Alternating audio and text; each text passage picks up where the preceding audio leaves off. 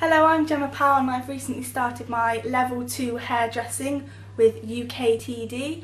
I've just finished my G20 health and safety procedures and Jane has assigned me to show the new staff where we keep our procedures and how everything works. Over here we have our COSH regulations book, our accident book just here, and also a health and safety guide for the salon. Over here we have our staff fire action notice, so how to alert the police about the fire. Also we have two fire extinguishers down here, a carbon dioxide and a powder one. Over here we have our first aid kit. So our first aid kit, a guide to how it's all used if you're new, and some bits and pieces to help us out. This is probably not a very good example because this is an exit, but we have something blocking it, which should be moved. Over here we keep our colours separate from our eating or making drinks and food for clients. We also have gloves to protect your hands, and bowls and all the other things in these cupboards.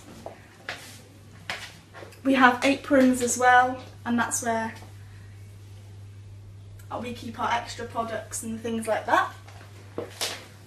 Over here we have our certificate of employer's liability insurance, which should be displayed at all times, and we also have a health and safety law poster which is also displayed. And we have our first fire exit sign up here showing you where to go. Where does that go to, Gemma? Fire exit. It goes just round this corner. The second sign's just up here. And we also have a third sign on this side. We have a few more fire extinguishers down here, and our last sign is at the top just here. We also have another fire action notice in case the other one is not seen. Great. And yeah, take me into that. Yeah. Is there any health and safety well, things in here there? we make sure at all times that the floor is dry, so that obviously there's no slipping behind the basins or for the clients. We do warn clients about this little step down here, just because that could also be prone to accidents. But yeah, Great. Thank you Thanks, very Gemma. much. Thank you.